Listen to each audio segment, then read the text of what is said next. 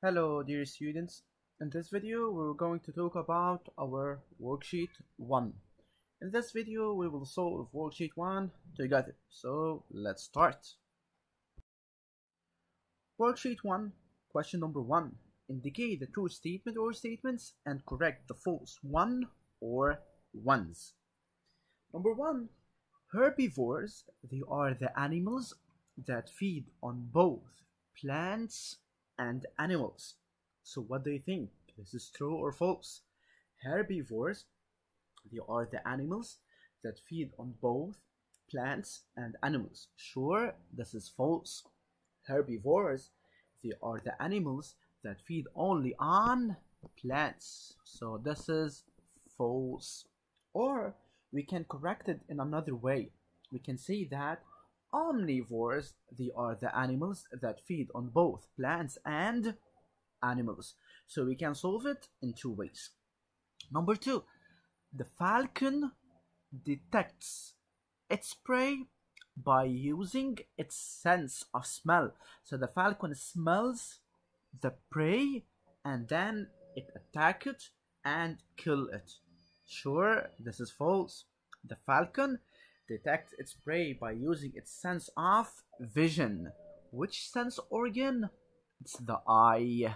So here it's false. Or if you want, we can solve it in another way. We can say that instead of the falcon, the dog detects its prey by using its sense of smell. Number 3, animals that feed on food of plant origin called insectivore. So the animals that feed on food of plant origin, they said insectivore. This is a note you have to pay attention to. Animals that feed on food of plant origin, we said they are herbivore. Sometimes animals, they feed only on insects. So these animals that feed on insects only, we call them insectivore. Or some animals, they feed only on grains. So we call them grainivore. So here, animals that feed on food of plant origin is called insectivore. False. We can correct it in two ways also. Or either we said that the animal that feeds on food of plant origin is called herbivore, or we can say that animal that feed on food of insects origin or that feed on insects is called insectivore. Number 4, the horse and the rabbit, they are herbivores.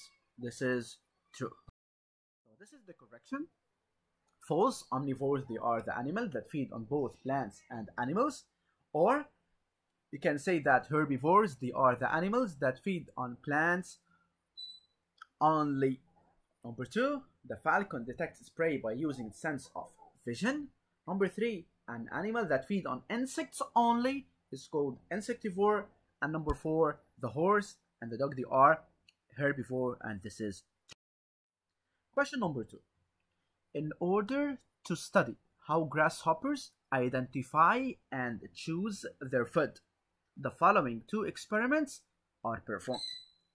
In the first experiment, 2 colored and empty sacks are presented to the grasshopper. One of the sacks is green in color and the other one is yellow. The grasshoppers, they are attracted to the green sack, so they use their sense of vision, and the green color attracted the grasshopper. In the first experiment, they move toward the green sack. This is the green sack, and this is the yellow sack. So they are attracted toward the green. So the green color attracted the grasshoppers. The second experiment, 2 sacks, they have the green color. They are presented to the grasshoppers. So one of the sacks contain herbs while the other contains sand. The animals, they are attracted, the grasshoppers, they are attracted to the sack containing herbs. Pay attention here as a note that these 2 sacks, they are permeable to the odor, meaning that the odor can go through the sacks. So here, the one containing grass or herbs, and this the one contains sand, so they move toward the one containing the grass. So they smell. So they use their sense of smelling. What do they use? Which organ? They use the antenna. So formulate the hypothesis which is tested in each experiment. In experiment 1, experiment 2. Do the results of the 2 experiments confirm your hypothesis? What's the meaning of this? Meaning that, do the results of the experiments make your hypothesis true, or the hypothesis is true according to the experiment? Number 3, draw out a conclusion, meaning that give a conclusion and not to draw. Give a conclusion from these 2 experiments. Number 4, name the senses and the sense organ used by the grasshopper in each of the following experiments. Before we start, you have to know about hypothesis. What is a hypothesis? Hypothesis, you have to give a probable and temporary solution to a given problem. What the meaning? It should be formulated or should be written in the form affirmative sentence, and it includes doubt, meaning that maybe or we suppose that. So we are not sure 100% that this is true, but this should be logical even though it's false, because the hypothesis could be true or it may be false, but it should be verifiable experimentally or through a research. So here, through an experiment, we're working through experiment. Mainly, it's linked to the post problem. For example, in the first experiment, we suppose that the grasshopper depends on the color because it moved to the green sack and not to the yellow sack. While in the second experiment, experiment 2, we suppose that the grasshopper depends on the color, on the odor here.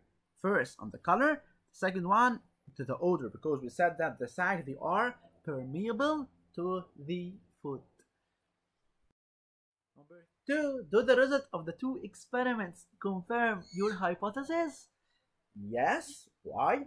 Because the grasshopper in the first experiment is attracted to the green sack, which means it depends on the color, while to the one containing herbs or containing grass in the second experiment, that's found in the sack permeable to odor, allow the passage of the odor.